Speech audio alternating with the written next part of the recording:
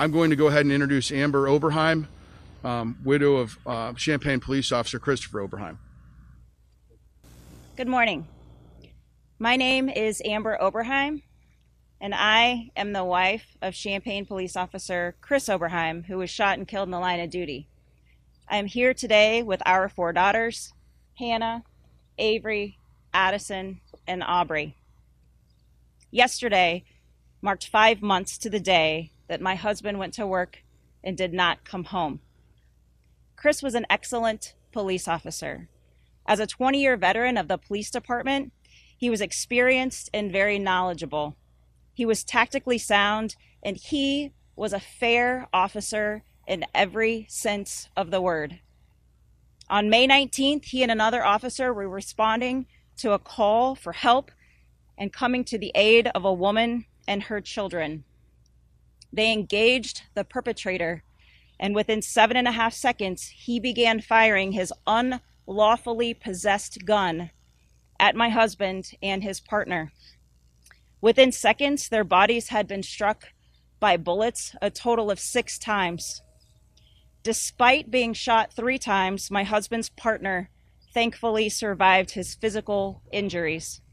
His recovery from the psychological trauma will undoubtedly be lifelong.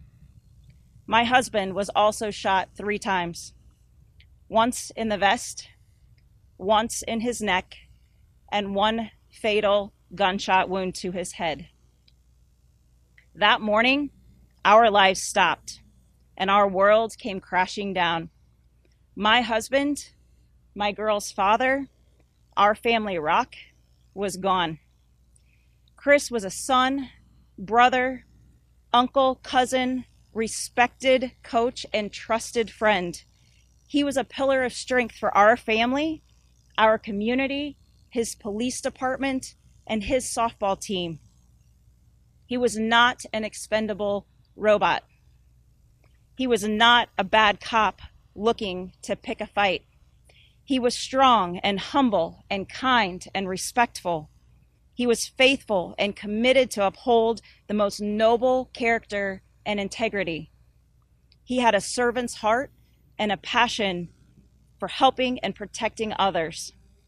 We had big plans. We had big dreams. Everything that we dreamed of was stolen by a repeat felon with an illegal gun. I'd like to address the senators who are in session this week and next. On the day of my husband's funeral, my girls and I committed to defend our police officers. We committed to defend their name, their purpose, their honor, and their badge. We meant every word. We stand here today to hold our state leadership accountable, and we are here today to stand in support of the proposed Fund the Police Act. It is with the utmost respect and compassion that I ask you to not leave your time in Springfield without getting something done to protect the citizens of Illinois. There is a significant sense of urgency for your action. Our lives depend on it. You had an opportunity to send this proposal to committee yesterday and you didn't. You have 4 days left. Do not let the state of Illinois down. Do something to ensure the safety of the residents who elected you to make these decisions. The people in our state need you to show up in the same way that our officers are showing up for us on a daily basis. As I stated during my husband's funeral, it is time to start celebrating our heroes and stop victimizing felons.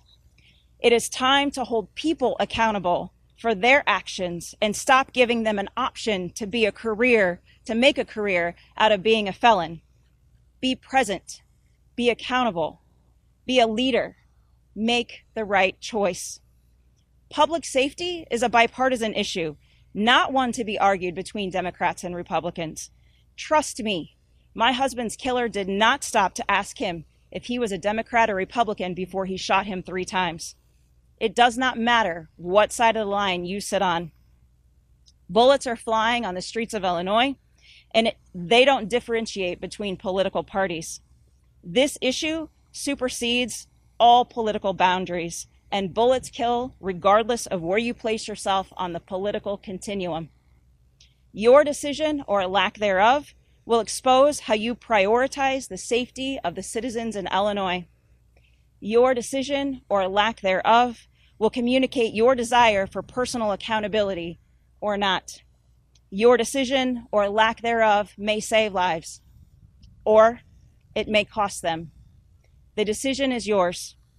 Be mindful, be thoughtful, and be purposeful to make a decision for our safety. In God we trust. May He be with you wherever you go. Thank you.